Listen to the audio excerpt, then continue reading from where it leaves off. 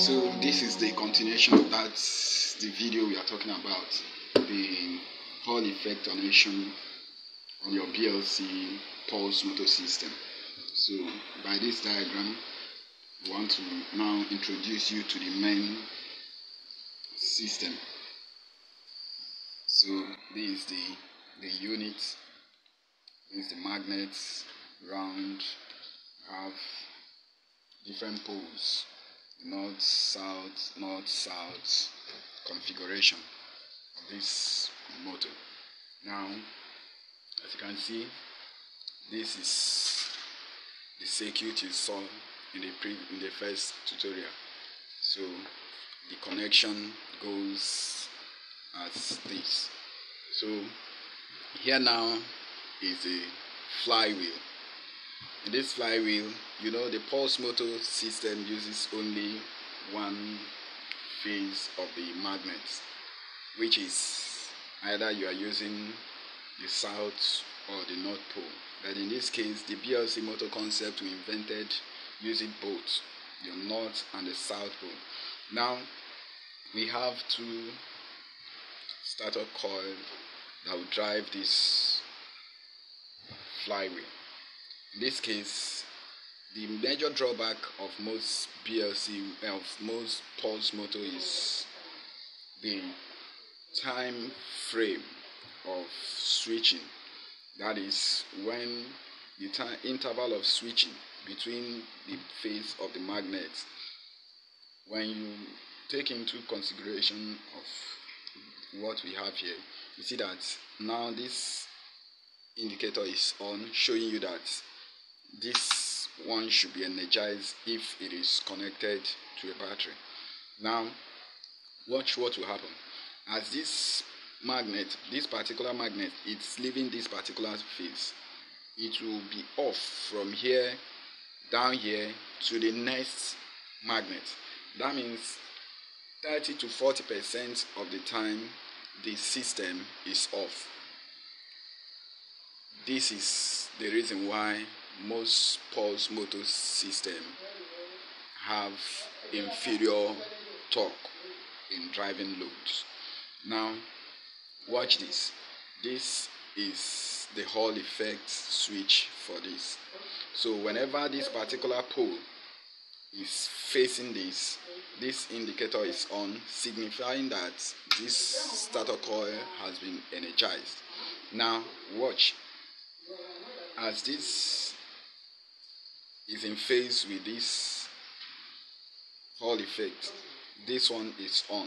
Now to add or to increase the torque of this system, we are now combining both. Instead of using a single starter coil, we now added another, so that when this particular section or unit is off, the other one is on, doubling the torque and the power of this flywheel. Now watch. This section or this part of the system is on. When this rotates, another one is on, signifying that this particular section has been energized. So while this concept is advantageous, is that the Hall effect responds to a particular phase of the magnet. If you connect it to be triggering when the north is facing it, then you are sure whenever the north pole approaches that section, it will be on. When the south approaches a particular section, you see that it is on.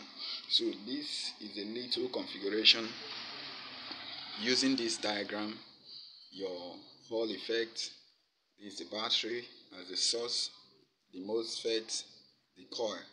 So the same unit is here. This is your coil. This is the Hall effect.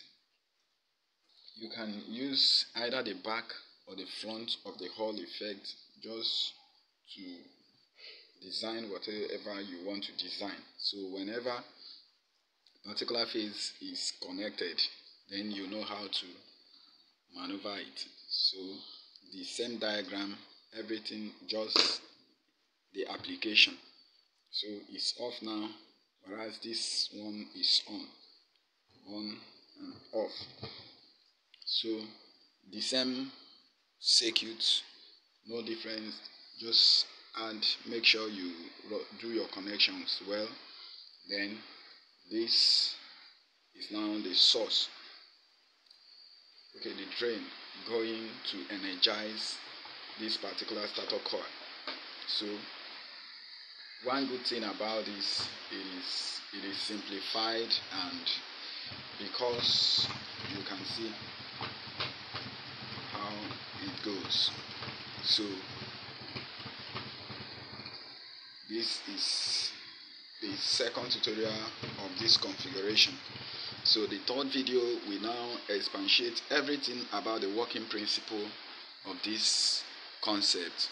We want to carry everybody along, no matter your state or your status in this free energy or pulse motor design.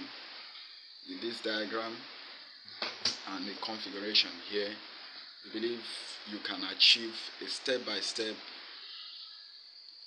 procedure on how to configure your own